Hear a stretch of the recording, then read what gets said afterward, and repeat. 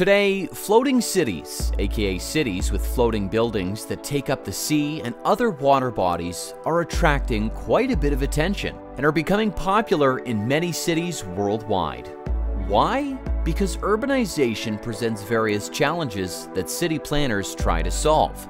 Seas are rising because of climate change, presenting a danger to cities near the coast. And as Earth fills up with people, it may become one big crowd, and there will be no room left for new residents.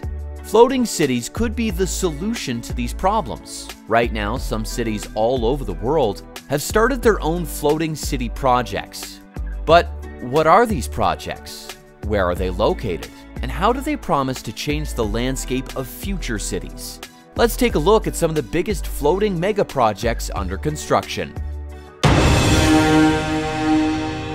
On April 27, 2022, OCEANIX Busan was showcased at the United Nations headquarters in New York City. It is the world's first prototype of a floating city that adapts to sea level rise, located in the Busan metropolitan city of the Republic of Korea. High-ranking UN representatives like Antonio Guterres, the Secretary General of the UN, as well as influential business leaders like Sam Altman, CEO of OpenAI, were present at the conference. This project creates a blueprint for all other floating cities around the world. The goal of this project is sustainable community development. The city is designed with renewable energy sources, water desalination plants, sanitation treatments, and food production systems. There are bridges and ferry boats that will connect the community to the mainland. OCEANIX Busan aims at providing floating cities as an approach to problems related to increasing sea levels and climate change. By the end of this century, the IPCC projects that the global sea level will rise about 0.43 to 0.82 meters, covering the cities spread all around the coasts. This would have resulted in massive population displacement and immense economic losses amounting to billions of dollars.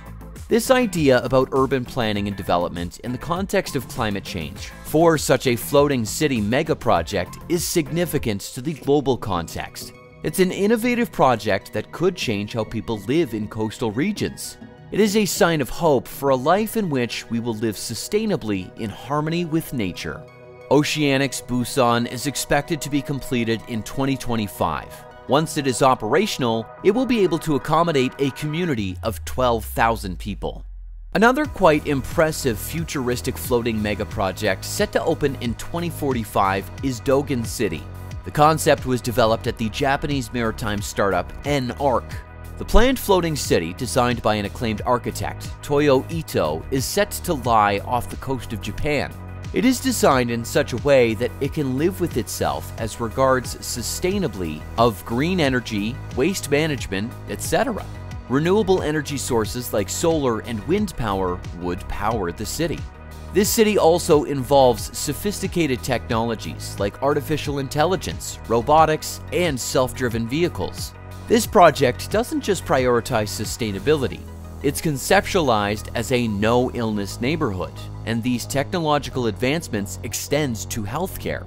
This will include an advanced, state-of-the-art healthcare system designed to offer personalized and proactive care for the inhabitants of the city. What's more, it will have an efficient mode of transportation that will reduce or eliminate traffic congestion, resulting in clearing the atmosphere. There will also be a green building infrastructure to save energy and water. It should house some 40,000 inhabitants, including 10,000 residents and 30,000 visitors. This city is very impressive in its design. It contains numerous hexagonal platforms. These platforms would be comprised of light, strong materials, which would keep them afloat in water.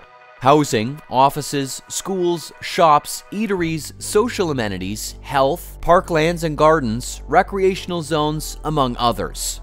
Several firms and organizations, such as the Japanese government, Mitsubishi Corporation, IBM, Nokia, and Siemens, are already involved in developing Dogen City. Although Dogen City is only at its early stage, it can be used as an example for other countries when they want to create their cities. The next project is quite different. as it looks like a turtle. The New York City-based Lazarani Design Studio has presented this project as a proposal for construction in Saudi Arabia. But why a turtle? Alexandros N. Tombazis, a Greek architect and designer, has created the proposed floating city of Pangeos. The former supercontinent of Pangaea served as its inspiration. It is shaped like a turtle because it is a symbol of stability and longevity. The turtle also represents the connection between the land and the sea. One of the biggest challenges faced during the conceptualization of Pangeos was the engineering challenge of creating a floating city that is both stable and sustainable.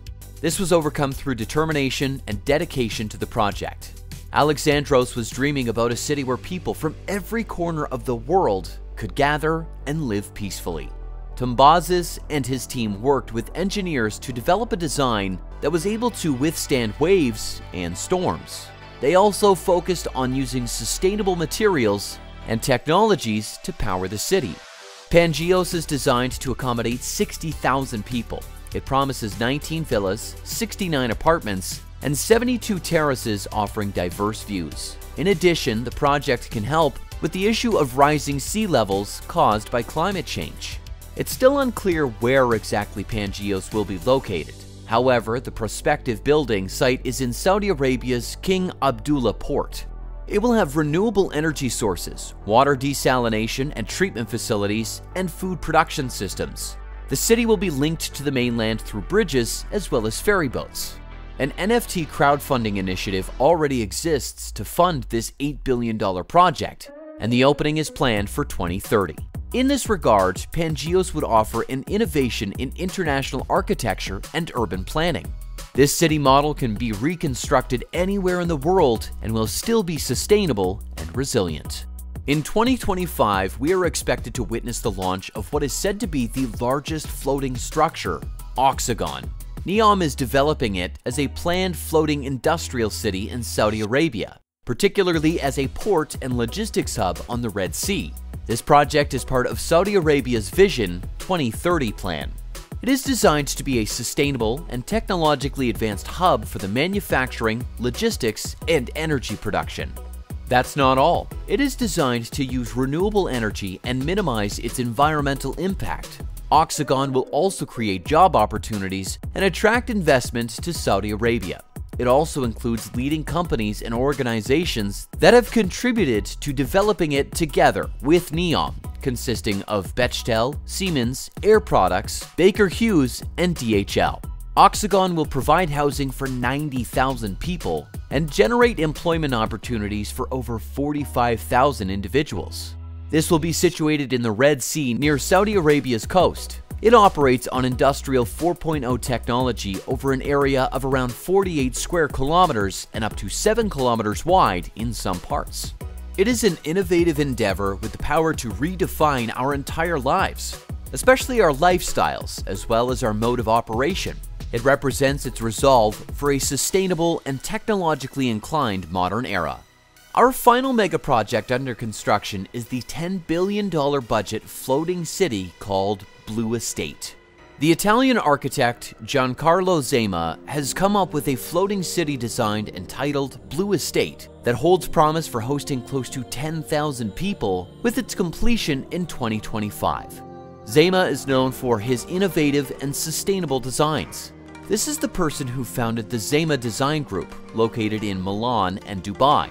The area for constructing Blue Estate is set over the Caribbean Sea, which stretches between the Bahamas and Miami. The design will take the form of a hexagonal structure made of lightweight, durable materials. The platform will have to be set in place and resist strong waves and storms. At launch, Blue Estate will offer accommodation that ranges from $20,000 to $1.5 billion. Mitsubishi Corporation, IBM, Siemens, and ABB are some of the companies involved in the Blue Estate project. This project is wonderful because of some fascinating features: solar, wind, and wave-based hybrid energy.